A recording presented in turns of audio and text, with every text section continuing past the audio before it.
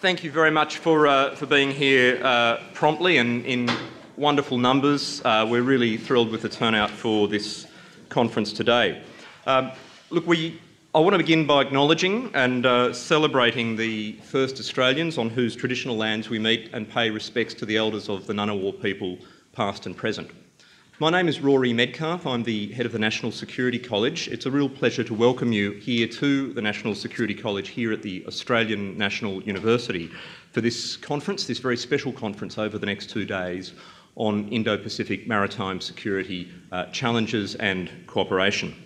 Now, there are many themes, as you know, those of you who've taken a look at our program or paid close attention to our program, there are many themes and topics we'll cover in the next few days, and many viewpoints, I believe, that will be brought to bear on those themes and topics. However, I think there are some common threads that we look forward to seeing brought out in the discussions.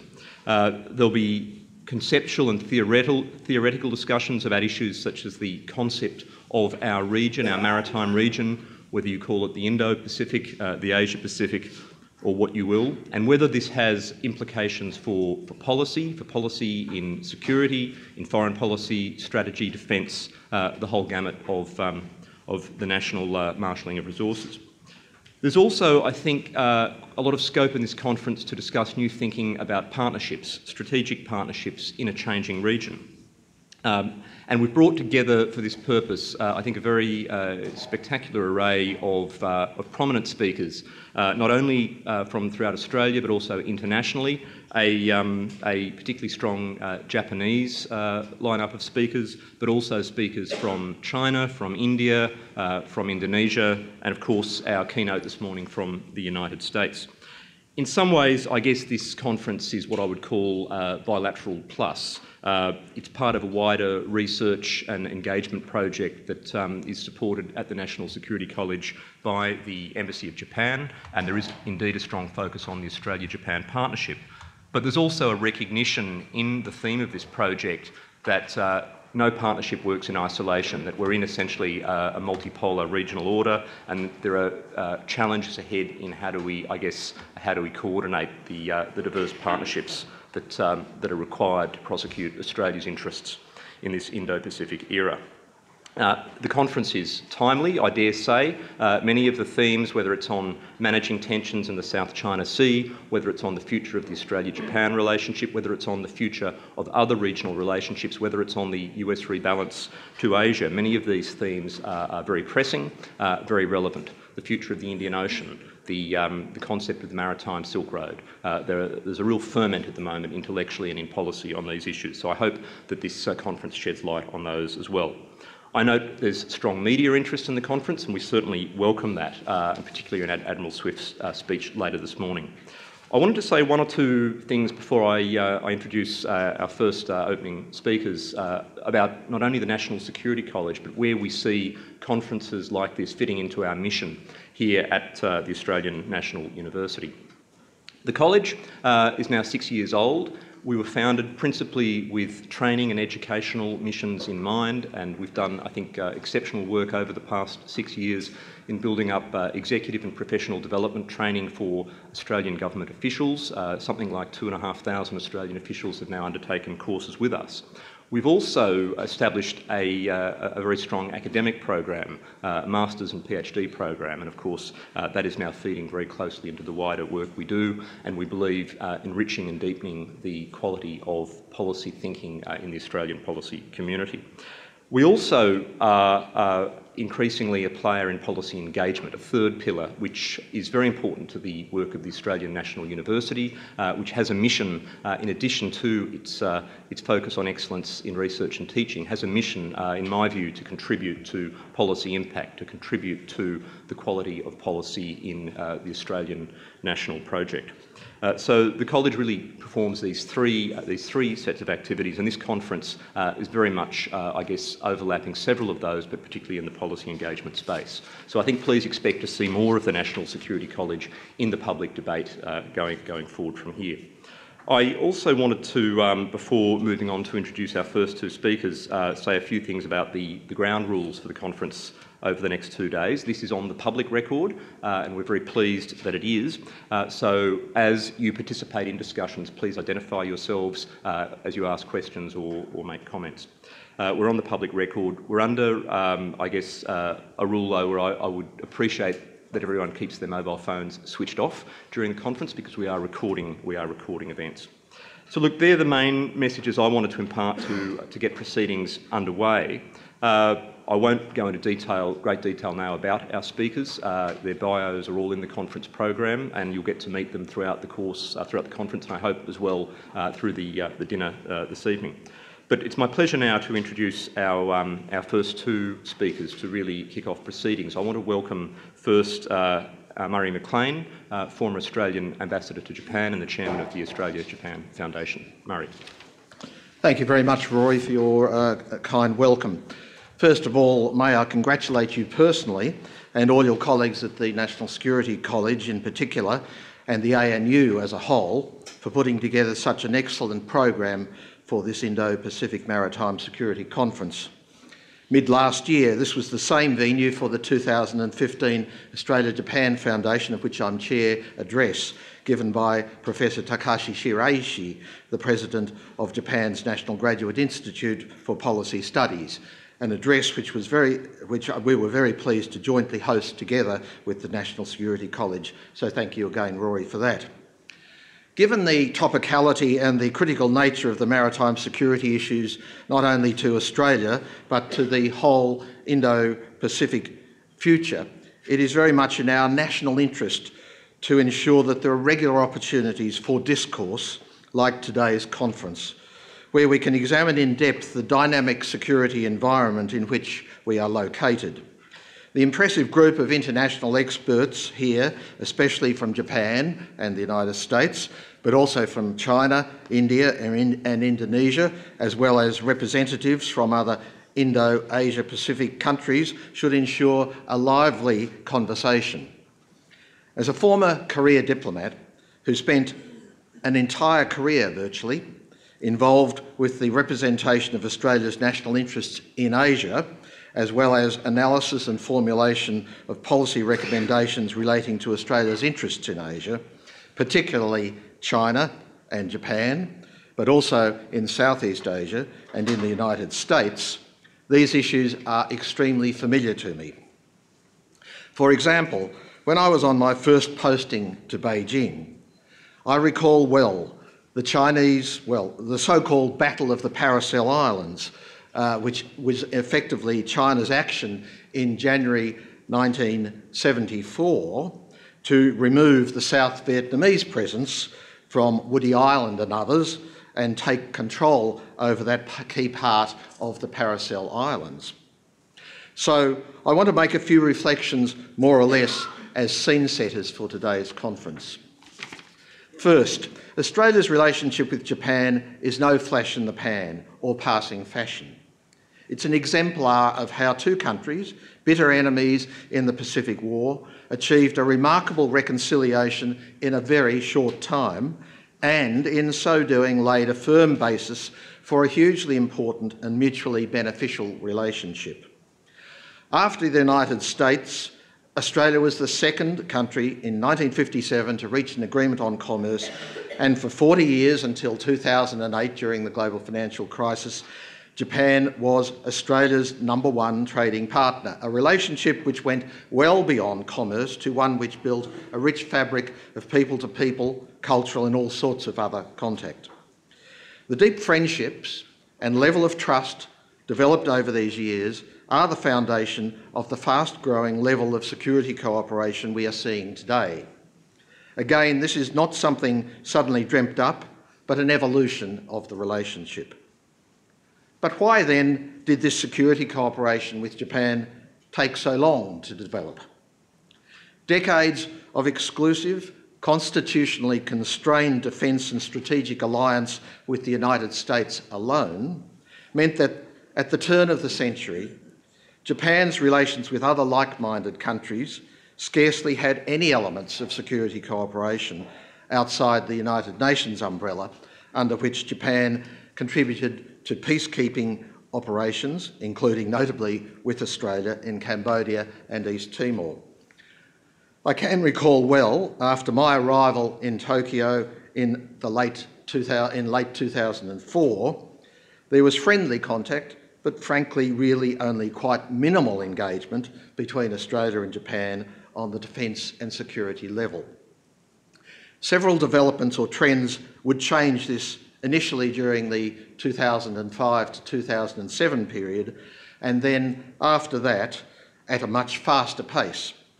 First, from Japan's point of view, was its increasing preoccupation with the implications that China's huge economic growth might have on Japan's influence in and its interests in the Indo-Asia-Pacific region. This fact riveted Japan on the one hand. It stimulated huge economic activity and mutual engagement, but it worried strategists. Note, there is a subtle difference here between Australia and Japan.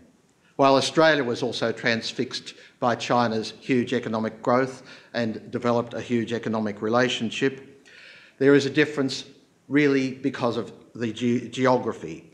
China looms much larger to those closer to it geographically, and therefore poses more potential threats.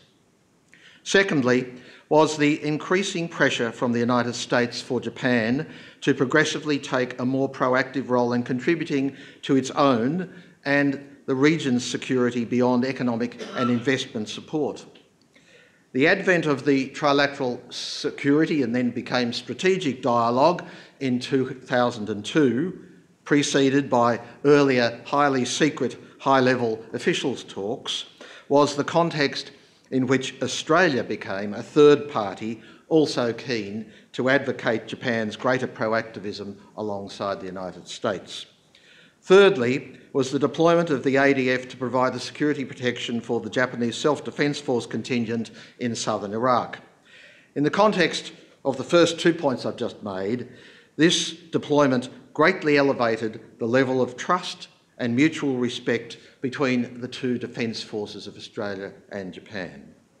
Fourthly was the signing by Prime Ministers Howard and Abe of the Joint Declaration on Security Cooperation in 2007. This was strongly pushed on the Australian side and was a first culmination or first substantive major step forward that provided a framework for the nascent security cooperation which has blossomed in the rapid way that post-war reconciliation did economically. Again, as an aside, this occurred under both the Australian coalition and Labor Party-led governments. Bipartisanship has been important and must be important into the future. By the time of my departure from Japan in August 2011, Australia and Japan security cooperation already embraced an information security agreement, the AXA, joint exercises and a significant level of practical cooperation experience in disaster relief. For example, the Boxing Day tsunami aftermath in Indonesia, but particularly in the aftermath of the triple disaster in 2011, when 3 of Australia's 4 functional, at that time, C-17s were in Japan at the same time, albeit performing their role in the context of the US-Japan security arrangements. As we here all know, the most recent past 5 years has seen much more take place in this space, particularly in the past 3 years or so, facilitated especially by Prime Minister Abe's changes to Japan's defence posture and the reinterpretation of Article 9 of the Constitution to permit Japan's involvement in collective self-defence and technology exports by Japan to selected countries. Let me make a couple of final observations. Where to from here?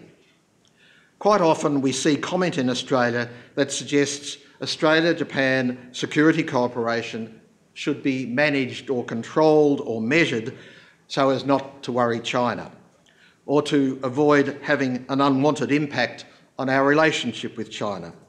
After all, it's now our biggest trading partner. Often this sort of opinion appears to suggest, or even directly says, that we should pull back and apparently try to steer some sort of Chamberlain-esque neutral or passive path so as to avoid giving any offence to China. Well, of course it's important that Australian policymakers take account of and are sensitive to any legitimate concerns which other countries may express. And it is important also to be nimble, to use the Prime Minister's oft-used phrase, in our approach to dynamic policy environment in which we are placed. Indeed, ideally, all the countries in our region should aim to have practical and productive communications with each other. It should be a given.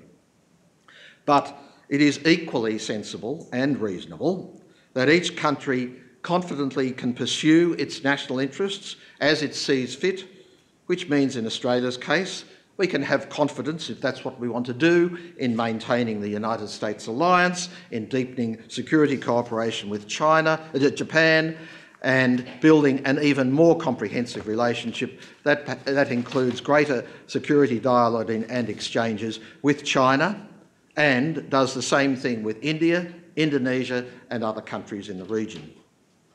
All this can be and should be able to be pursued by a government with a comprehensive policy agenda. Economic issues are obviously important, and the level and depth at which any two countries have economic engagement is also relevant.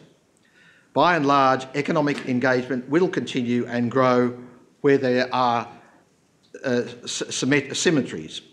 However, sometimes perceived, veiled or even explicit threats about curtailing access for trade, business or investment do arise, apparently designed to influence a country's domestic business audience or general audience to bring pressure on their government to refrain from pursuing a particular course.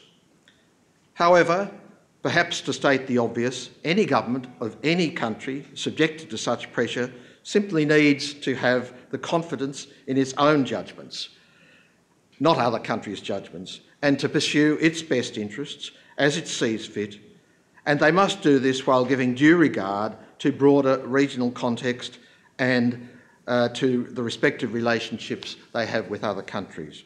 So in conclusion, Australia and Japan, to my mind, can certainly continue to build their security relationship further, including if this is the decision taken by Australia purchasing Japanese submarines, while at the same time sustaining fruitful and productive relationships with all the other countries in their common region. Thank you very much. Thank you very much, Murray McLean, and I think your remarks, among other things, set the scene for the aspiration of this conference to generate not only dialogue but also ideas around policy. I should note before I introduce our second speaker that my admonition about mobile phones doesn't extend having them on silent and tweeting about our conference, and there is a hashtag there, so please keep that in mind. I now want to introduce, it's a great pleasure to introduce Ambassador Sumio Kusaka, the Ambassador of Japan to Australia, to offer his opening remarks. Ambassador Kusaka. Thank you, Professor Medcalf, and distinguished guest speakers, ladies and gentlemen. Allow me to begin by expressing my gratitude to all the participants from both within and outside Australia for taking part in this symposium, and to Professor Medcalf and relevant ANU staff, particularly for all their efforts to make this happen. Fully expect that through discussion today and tomorrow, in this symposium, we will deepen our understanding and raise awareness of the current state of maritime security in the Indo-Pacific and its prospect for the future. By the way, this word Indo-Pacific still sounds new to Japanese, I think. Maybe not here in Australia, because we are very much familiar with the concept in the word of Asia-Pacific. So I think the word this Indo-Pacific gives us a new angle through which we look at this region, including India. And I think that's a very interesting change of concept, if I may. But today I'm not going into this in detail. Rather, I'd like to talk about the Indo-Pacific maritime security challenges and cooperation. The regional situation is becoming more tense and serious here in this region. This has become a source of concern, so much so that we have come to the point where no nation alone can maintain its own peace and security. Based on this belief, the government of Japan last year passed new legislation for peace and security in the Diet. Under our new laws, Japan is determined to make a greater contribution to peace and stability in the international community, including through various peacekeeping operations and activities undertaken by the United Nations, including those working with the Australians. I must emphasize here, however, that there will be no change to the basic position and posture that Japan has maintained as a peace-loving nation over the past 70 years after the Pacific War. With this in mind, we'd like to deepen our contribution to the region and the world. In the South China Sea, large-scale land reclamation and militarization activities have been taking place, which in turn have raised tension in the region. The South China Sea contains Japan's and Australia's vital sea lanes, upon which our mutual transportation of goods and energy resources depend.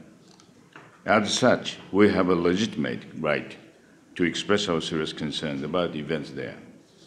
In the Japan-Australia 2+2 joint communique released last November, and in the joint statement issued after the Japan-Australia's leaders' meeting in December last year, both nations expressed their strong opposition to any coercive or unilateral actions that could alter the status quo in the East China and South China Seas.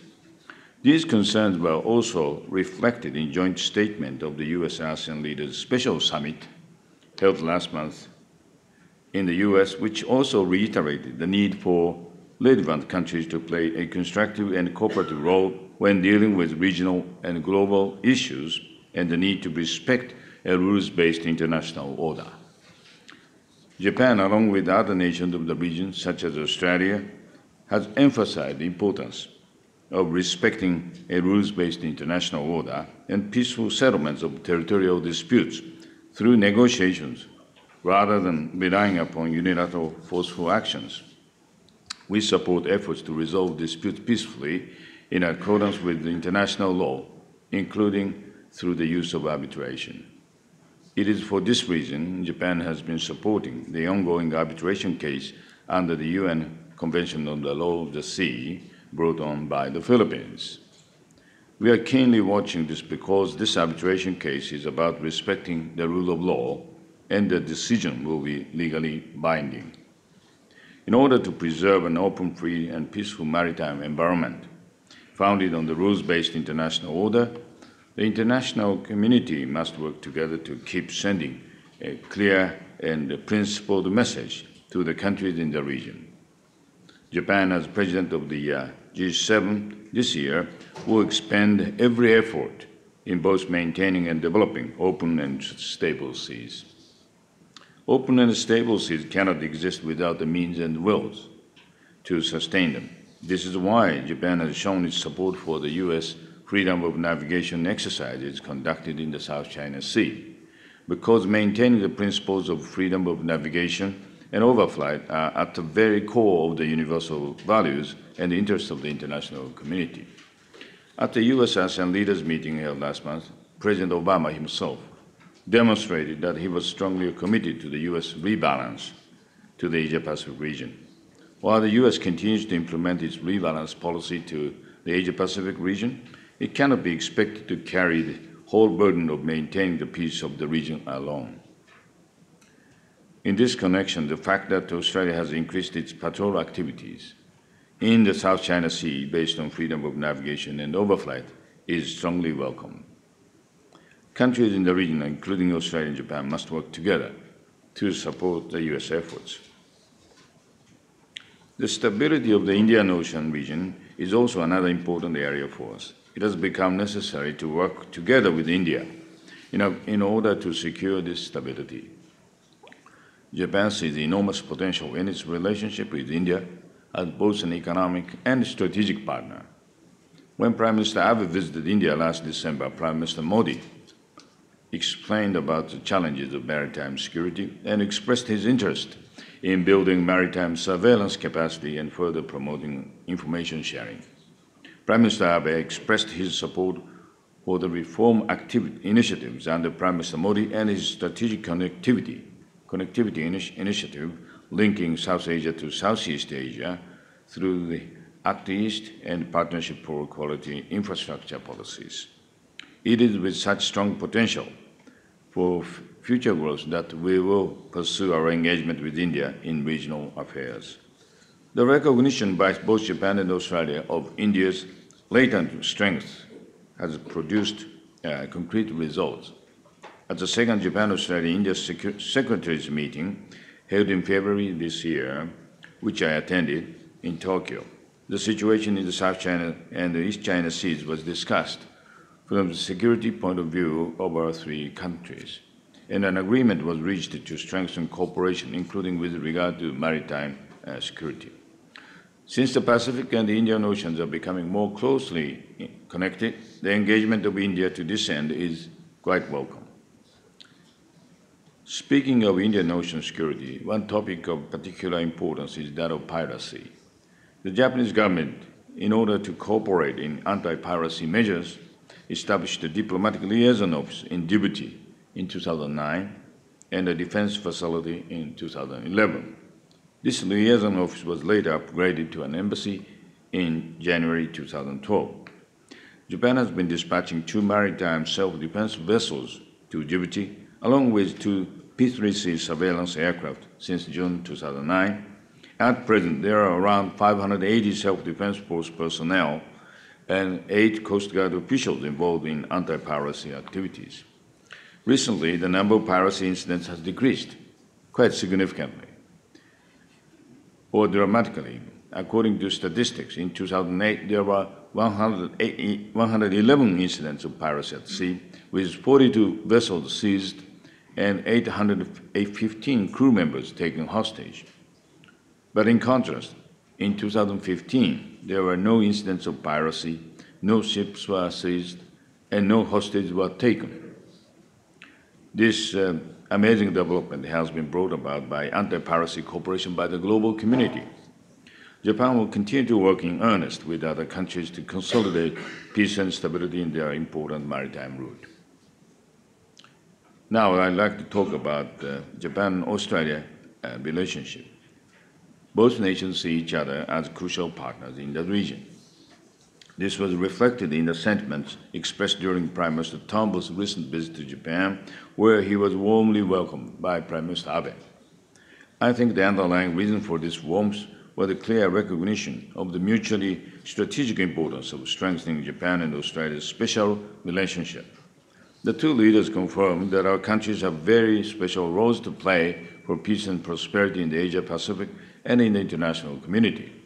It is quite natural that our two nations have become such partners because geographically we are at the northern and southern end of the Western Pacific, like bookends to the region. We have been very close economic partners over many decades, but nowadays our relationship has been developing into one of a strategic partnership. In February this year, Foreign Minister Bishop paid a visit to Japan. During her visit, both she and the Foreign Minister Kishida reached an agreement whereby both our nations will implement a Pacific strategy to further develop specific cooperation between us. This agreement aims to provide support to efforts by Pacific Island nations to bring about their economic prosperity while strengthening the peace and stability of the region by effective governance, economic growth, and sustainable development, and defense security cooperation, and diplomatic initiatives. Both Japan and Australia will continue to work together in the Pacific on the priority areas of maritime security and surveillance. We have also pledged to seek opportunities to further our cooperation in areas such as capability development, training, and joint exercises. On that note, I'd like to briefly touch on Japan's involvement in the Australia's future submarine project. And in regards to which submarine should be selected, we respect that this matter is a sovereign decision of the Australian government. But if I might be allowed to say one thing, Japan is the only country that builds and operates over 4,000-ton conventional submarines solely, which has sufficiently long range to meet Australian requirements, unlike unfounded criticism to the contrary, and unsurpassed stealthiness with proven world-class capabilities. Furthermore, Japanese submarines have been delivered on time and on budget without any glitches whatsoever over the many, many decades. Also, I'd like to stress that Japan is very keen on strengthening industrial cooperation by engaging Australian companies to the maximum extent possible. Mitsubishi Heavy Industries, a global conglomerate, will open up an innovation center in Australia in the event that Japan is chosen as a partner in order to supply innovation in Australia's industries. The fact that the top two leaders of Mitsubishi Heavy visited Australia within 2 short weeks of each other recently demonstrated strongly Mitsubishi's willingness and commitment to Australia. I believe it will go a long way for our two nations to maintain and develop our long-term relationship, which would be mutually favorable. And so once again, I'd like to thank you all for very much for your kind attention and for inviting me to speak to you today. Thank you. Let me join you in welcoming Your Excellency, Ambassador Kusaka, distinguished guests, speakers and colleagues to what I think is going to be an important and very stimulating conference. And Rory, I'd like to congratulate you and your colleagues at the National Security Centre for the work that you've done in bringing us here together. May I also, on your behalf, acknowledge the traditional owners of the land on which we meet, the Ngunnawal people, and on your behalves pay my respects to their elders past and present. The purpose of this first session is to really interrogate the big questions of the conference. So how indeed do we conceptualise the Indo-Pacific? What does the evolving regional balance of power require in terms of adjustments to the US-led strategic order in the Indo-Pacific? What are the options for regional stability and security? As Ambassador Kusaka noted, Japanese and other perceptions of Indo-Pacific may have nuanced differences. So to what extent are they diverging or converging? What does that mean for Australia and Japan's strategic relationship and for the other important strategic relationships within the region? So we will hear from 3 of our speakers in this session on those questions. There'll be time for discussion, but as Rory has pointed out, we will close the session slightly early to allow for maximum conversation in the keynote speech and other sessions that follow today. So we'll hear first from Rory, and then we are delighted that we'll have the opportunity to hear from Dr. Masashi Nishihara, President of the Research Institute for Peace and Security and a key advisor to the Abe government on security policy. And then we'll close the formal remarks from the panel with a contribution from Graham Fletcher, First Assistant Secretary of the North Asia Division of the Department of Foreign Affairs and Trade. The full bios for each of our distinguished panellists are in your materials, and I invite you to look at those. Rory. Thank you very much, Veronica. I think I'll speak up at the stage. I'll be brief. It's my fault that we've had to shorten the session, so I should at least keep my comments brief.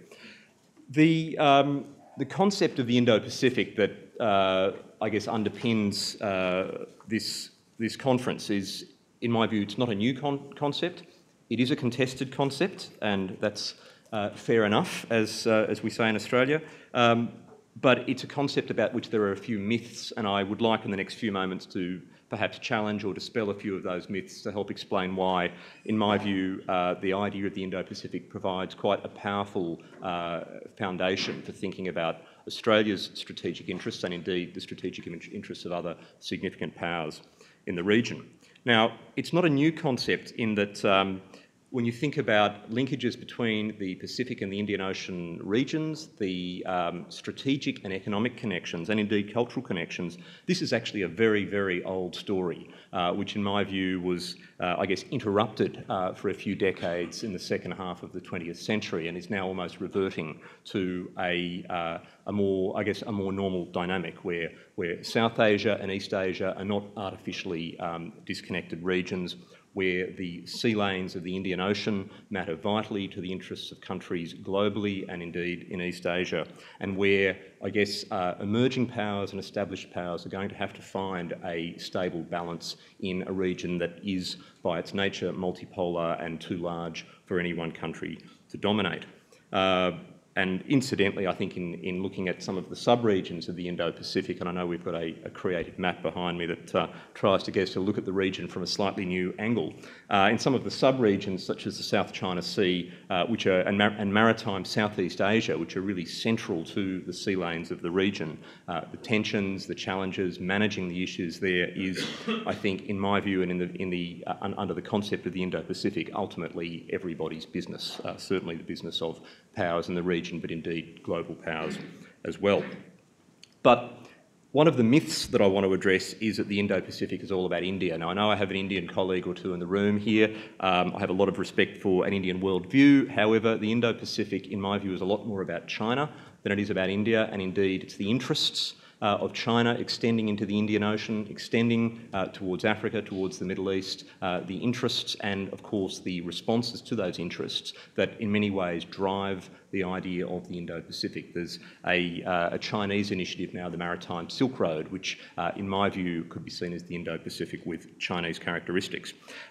The idea of the Indo-Pacific of these two traditionally or in recent times somewhat separate regions being more connected as a strategic and economic system has more than anything else a lot to do with the rise of China as a trading power and as a power with energy interests and other interests far afield.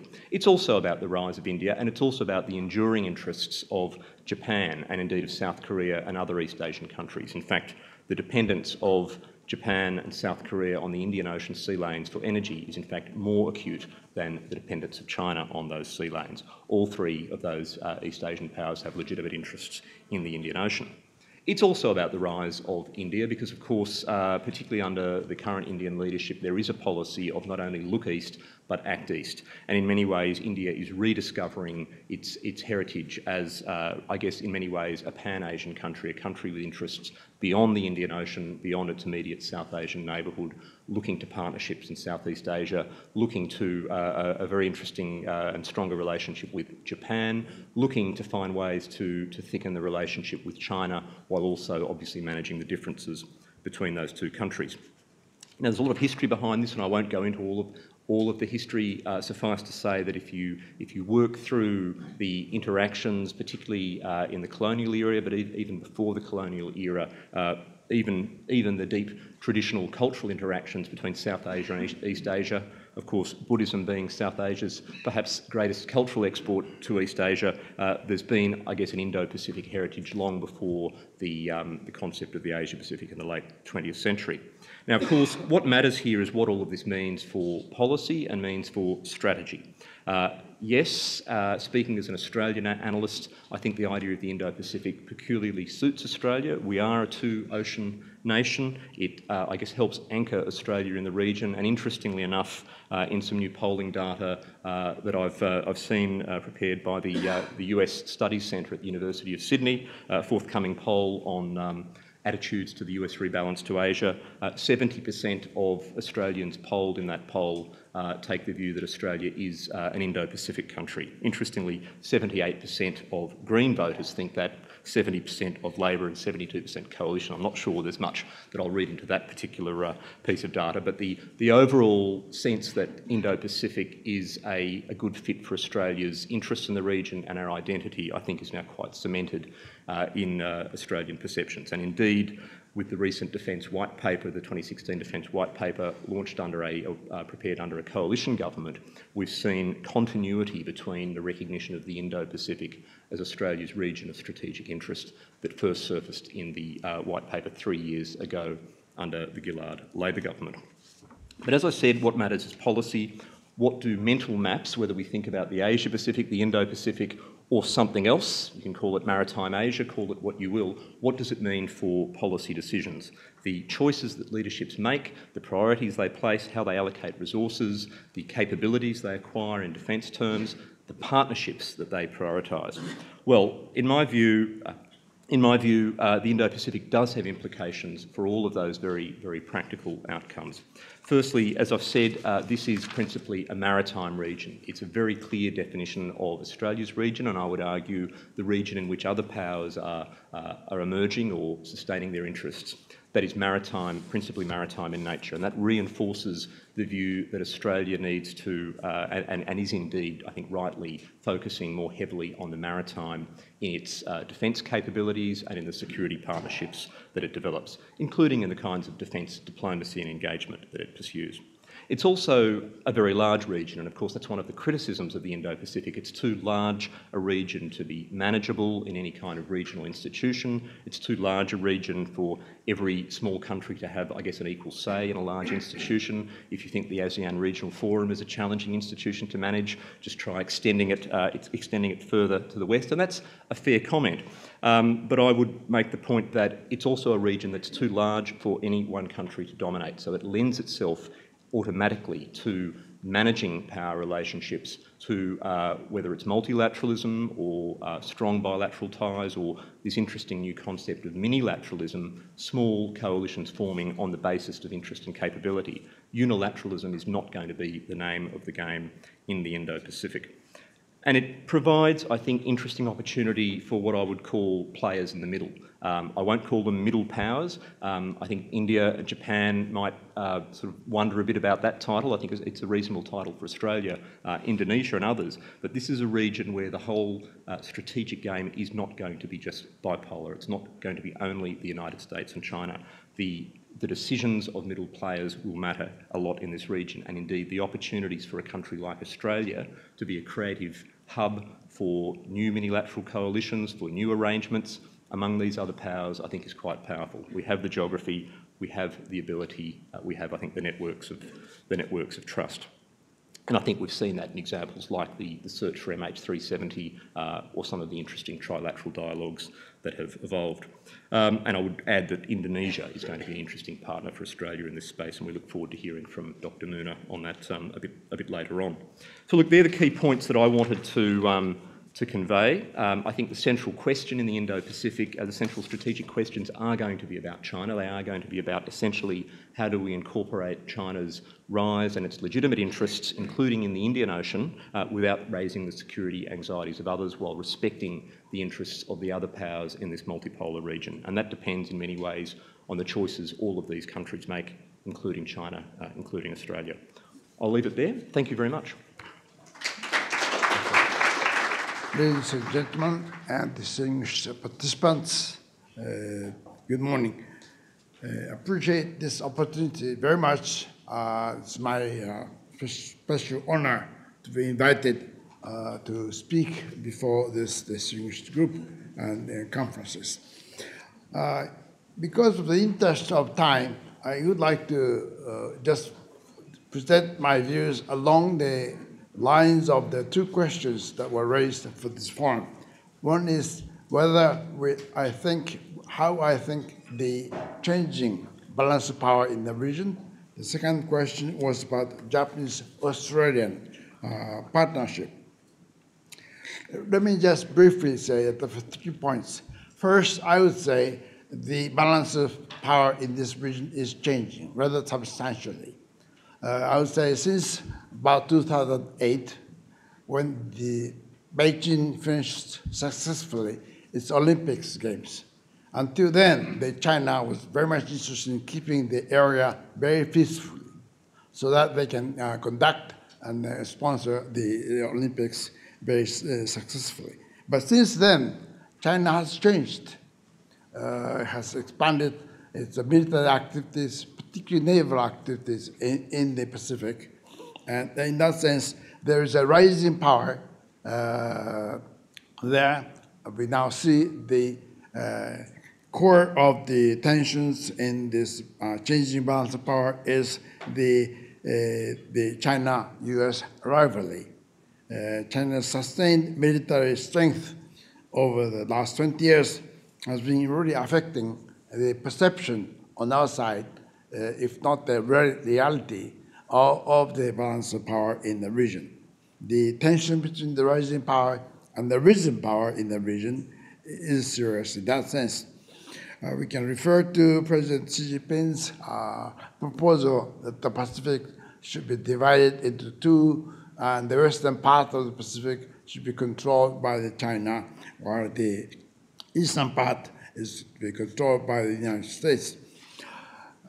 President Xi Jinping also mentioned in 2014 that the Asian security should be discussed and consulted, decided among the Asians. This means the Americans should stay out.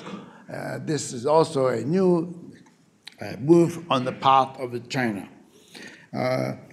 China has also established ADIZ in 2014 over the East China Seas. China has also been talking much about the extending the power into the Pacific through the first island chains and second island chains. The second, I would say the United States and its partners have moved to forge their security ties among themselves. This is a new development in that sense. Traditionally, the United States and its partners, like-minded partners, have been in good terms with each other, but since the last 10 years, or less than 10 years, the United States and its partners have strengthened their contacts, security ties among themselves. This is a new development, of which I don't have to mention about this, but since then, we have had the multilateral arrangements or ties or the naval exercises together among Japan and Australia, Japan and India, US and India, US and some ASEAN countries as well. And there's a multilateral arrangements or exercises among the like-minded countries on the part of the United States and its partners in the region have been rather prominent. This is the second phenomenon. I would say in the third that the United States and Japan have seen the strategic implications of the Trans-Pacific Partnership. It's an economic arrangement, but it's not just an economic arrangement. It is a kind of club of like-minded, international, open-minded, liberal, rule-based countries. It is also a club of free flow of ideas. In that sense, it is in contrast to the past other programs that have been developing in the region. If the TPP succeeds in itself, it will produce about 40% of the world GDP. It is very significant in that sense. There are other emerging security issues in this region. North Korea, maybe Russia. Russia is also becoming rather aggressive in the region.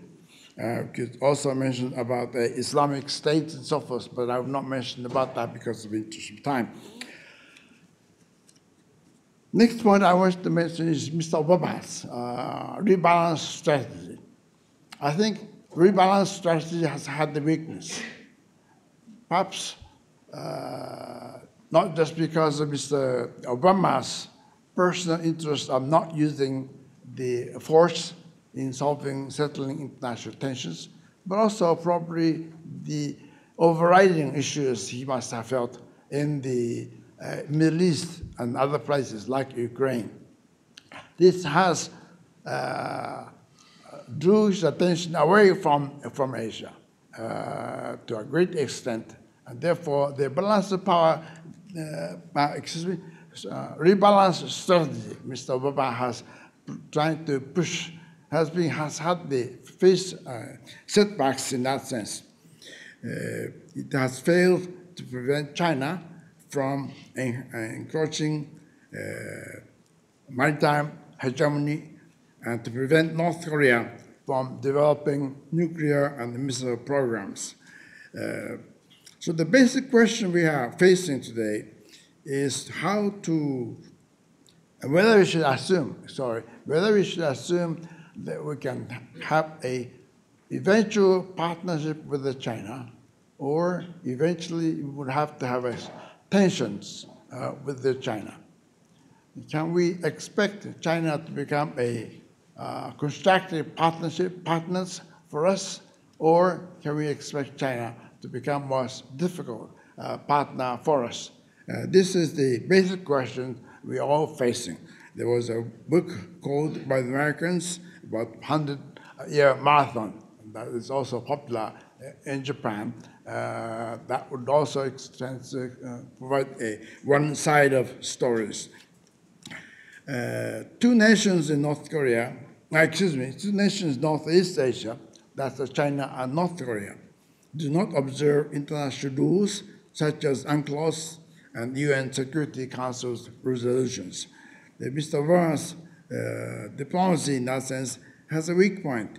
He has created power vacuums in the South China Seas and North Korea.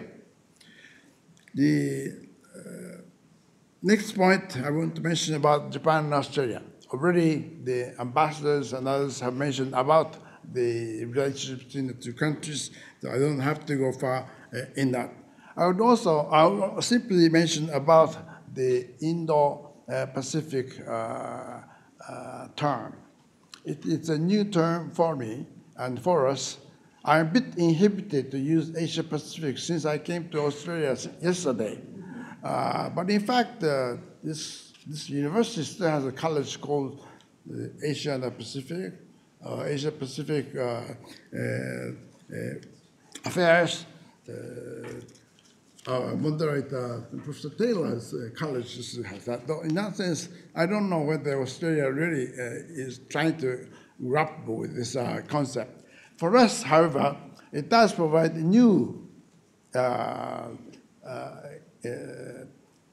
insight for the regions.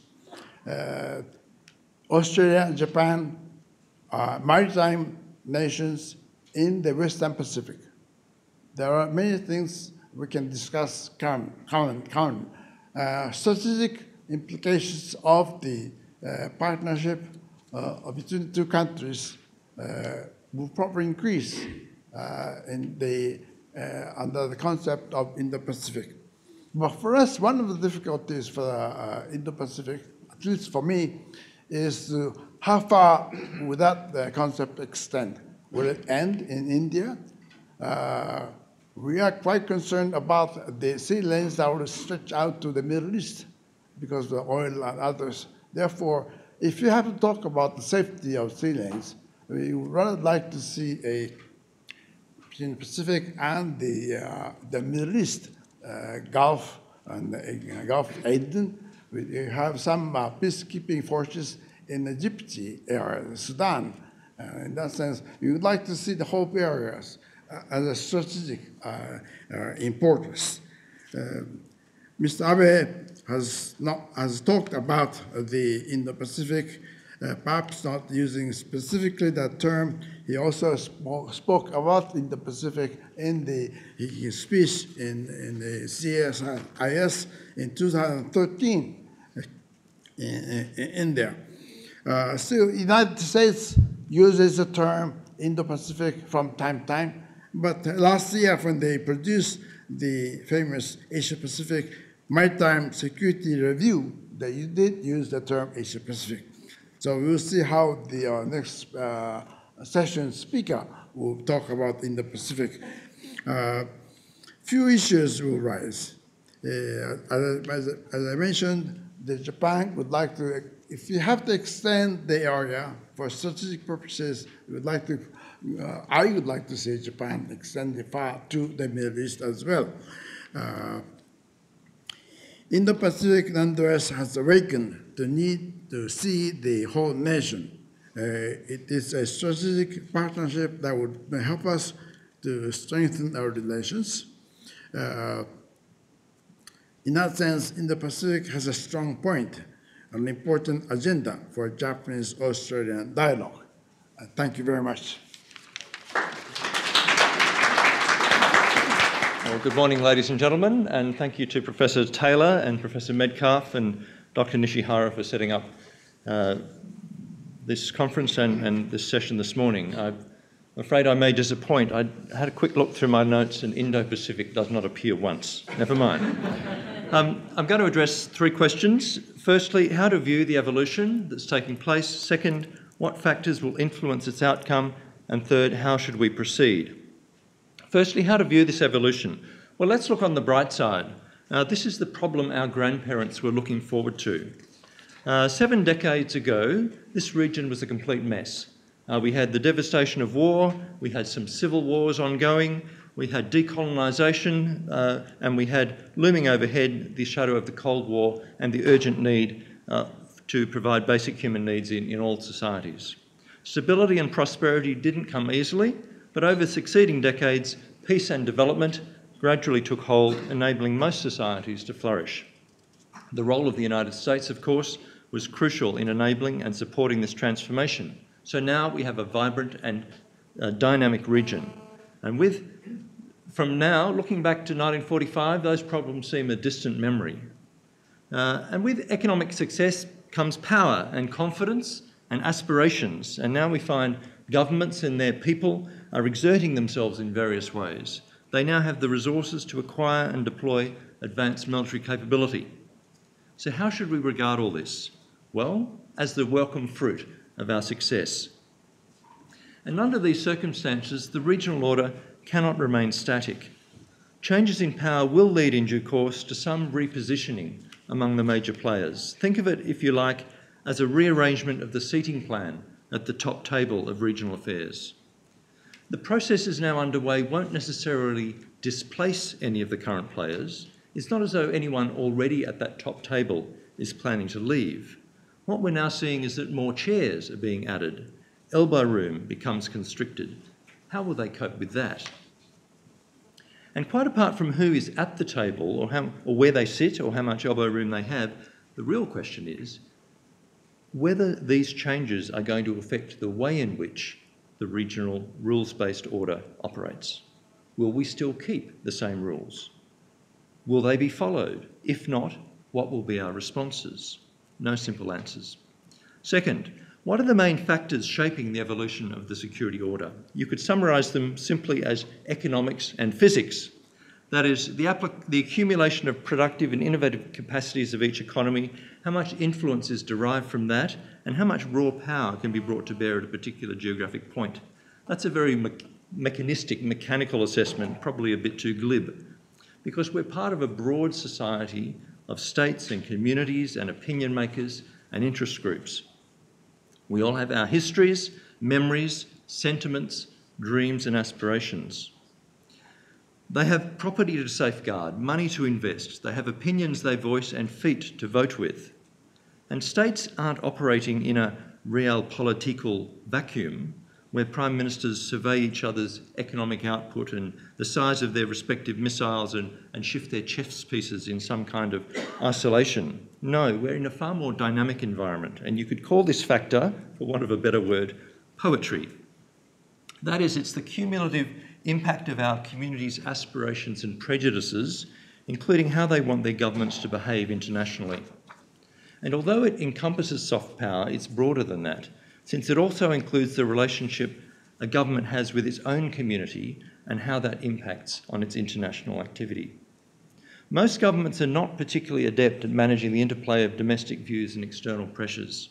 Sometimes it's easier to nurture prejudices rather than steer them in more constructive directions. Nationalism is a dangerous pet to keep feeding, especially if it's a narrow kind of nationalism.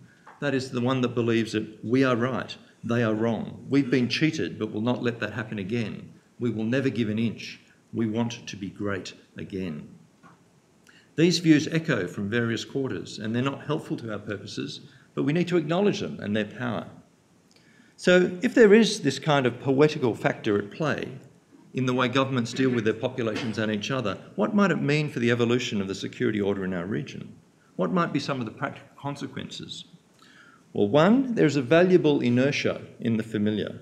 There's a strong recognition in the region that the security order underwritten by the US is the foundation on which our prosperity has been built.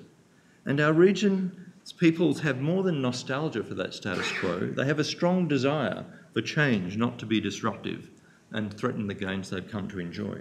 Second, attitudes towards the past matter. For Japan, this means that the carefully negotiated words in a communique won't completely remove the difficulties left over from its recent past. This will require more effort, patience and time. Third, rule of law matters. For China, it means that to disregard the pending outcome of the arbitration relating to the application of UNCLOS provisions in the South China Sea would be a mistake. As you will know, the case lodged by the Philippines was crafted in such a way that it would come within the scope of compulsory arbitration under UNCLOS. This approach has been accepted by the tribunal for 7 of the 15 matters put before it. The nations and peoples of this region expect that the tribunal's decisions, whatever they may be, will be followed. And to do otherwise for China will be to incur lasting reputational damage in the eyes of the Indo-Pacific region and the international community more broadly. Fourth, friendship matters. Genuine friendship is a rare commodity in international affairs, but for those dealing with Australia and seeking to understand our strategic alignment and behaviour, one has to factor in the depth of our friendships with New Zealand and the United States. This certainly belongs to this realm I've labelled poetry. It is no matter of economics. We would like to develop more of these friendships, but they can't be created just through speeches.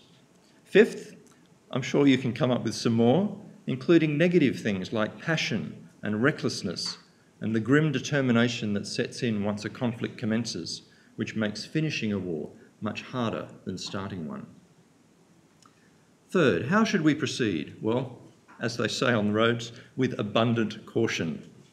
Australia is not pressing for change to the regional security order, but we recognise that it would be short-sighted to imagine that things will stay the way that we've become used to. We will try and shape the evolution to the extent that we can, in ways we believe will suit both ourselves and the overall interests of the region. And our preferred mechanism is a gradual evolution, not sweeping change. There are times when sudden change seems attractive, so the gardener or the architect sends in a bulldozer and the political activist plans a revolution. But it is much more manageable to proceed step by step. In this way, change is more easily adjusted to. And in order to ease this process forward, we have put substantial effort into fostering institutions and dialogues of all descriptions. We've been enthusiastic supporters of regionalism in all its variants. The main ones relevant to this are the ASEAN Regional Forum, the ASEAN Defence Ministers Plus process, and the East Asia Summit. We want these groupings to build levels of confidence and habits of cooperation among the region's players so that problems are not ignored or left to fester. We've promoted regional economic integration. Two important mechanisms here are the Regional Comprehensive Economic Partnership, RCEP, which brings together all states from India through to New Zealand and Japan, and the Trans-Pacific Partnership, which links the more ambitious countries of maritime East Asia with their counterparts in the Americas. In parallel, we've got consultations between a few countries, often 3 at a time. This format is more intimate than a full-scale regional meeting and is a helpful mechanism to explore ideas. The best known of these for us is the trilateral between Australia, Japan and the US. There are other consultations developing between India, Japan and Australia. There's another between Australia, Korea, Japan and the US, which focuses on proliferation concerns with regard to North Korea. And also consultations between Australia, China and Malaysia, deriving from the search for the missing aircraft in the southern Indian Ocean. Then there are others we're not part of, China, Japan, Korea in the US and so on. These networks support the framework of consultation existing at the regional level, and we are open to doing more of this kind of thing as circumstances may permit. Then we have our bilateral relationships in the region, and other speakers have referred to these. Our links with ASEAN and the South Pacific neighbours have always been closest, and we continue to invest in them. But over the past decade, we have been adding greater substance to our relationships further afield. This began with Japan, but also includes Korea, China, India, and Vietnam. We want to thicken and strengthen our security relationships with all these partners to the extent possible, and the extent will vary, so as to enable practical cooperation as well as policy dialogue. Through these links, regional institutions, small group consultations and bilateral relationships, we want to help manage and shape processes of change in our regional security order. As Professor Michael L'Estrange, the inaugural head of this fine institution, used to say, our attitude will be one of optimism without illusions. Thank you. Three different but equally stimulating framings of the issues. We have a few minutes for reactions and questions from the floor, so I'm going to open it up to you. I'd ask you to identify yourself first. We'll take 2 or 3 questions and then I'll put them to the panel. Who'd like to start? I'm Doug Keane from the Office of National Assessments. The word evolution, evolving, has been used a lot, but Charles Darwin recognised there were discontinuities in evolution. People have said the world, our part of the world, has changed a lot in the last 10 years. It may well change a lot in the next 10. I'd be interested in hearing from the speakers what their thoughts are, either about the future or the uncertainties in the future, perhaps reflecting on the fact that probably both Japan and India will have different leaders, perhaps changing those countries' worldviews to some extent. The South China Sea may have settled down a bit and be less of a galvanizing force in the region. So I'm just asking for some thoughts on what region we might be talking about if we gathered here again in 2026. Mm-hmm. Thank you.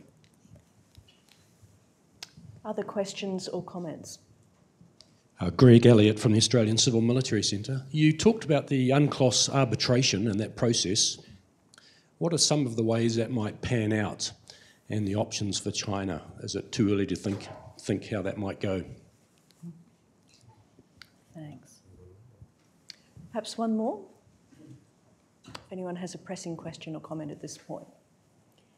If not, we'll take those 2 and put them to the panel. So the first question was uncertainties about the future.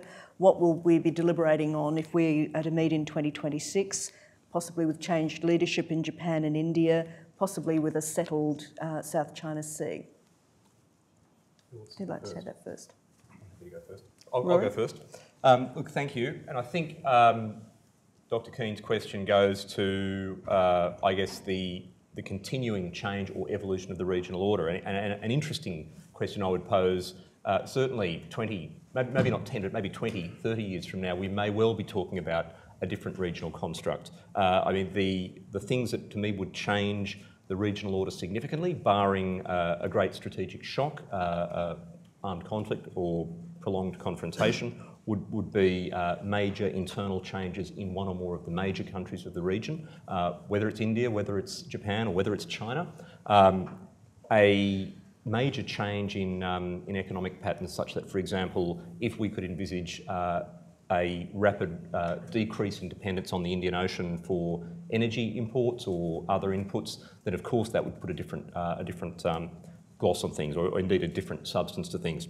I think the big question about discontinuities for me is not so much about internal change in India or Japan. It's about internal change in China, and I would argue that there are going to be challenges in dealing with a China that is increasingly powerful and active and influential in the region. There would also be challenges in dealing with a China that stumbles in some ways. And so for a country like Australia or for other middle powers, in some ways I think the recipe for policy is going to be the same, and that is going to be diversify relationships. It's going to be hedge against possibilities, and hedging is not, in a sense, interpreted as automatically military balancing or automatically having a bet on every other option, but it's having multiple options for government in the future. Hedge against the possibility that China will continue to rise, hedge against the possibility that China will stumble. And I certainly take the point that we can't be certain about the pathways in some other countries, perhaps India more so than Japan. On the South China Sea, I'm going to take the easy way out. I recently put a question to a visiting Chinese delegation. What do they think motivates the Philippines and Vietnam to take the positions they take in the South China Sea? And they said, you should ask them. I'm going to take the same response on how China would respond to the tribunal's ruling. Thank you. Well, internal changes in Japan and India may be important, but I would also say that internal changes in the US may be very important. If Mr. Trump becomes president, he will be against the Japanese-US security treaty. He's against TPP, so it will have big changes in the region. And so I do pray that he will not be in the Washington. Another reason to diversify. That's one example. We may see some change in North Korea. We may see changes in Korean Peninsula. Therefore, so we will have to assume that many changes will affect the balance of power. But basically, we should really maintain our partnership among ourselves to sustain our liberal, open-minded, and rule-based order in the region. I could just add in relation to UNCLOS, we don't know what the tribunal will decide, but from a rules-based principle, whatever the tribunal decides is binding. And that is an important decision point for China, which I tried to make clear. Thank you. On that rather sombre note, we've reached the limits of our time for this session. Before we thank our speakers, I'm going to invite our colleague from the National Security Centre College to present a token of appreciation to Ambassador Kusaka, to Murray McLean and to each of our speakers. And as he does so, I'd invite you to thank them all for their contributions to start us off. Thank you. Thanks so much. Thank you. Good job.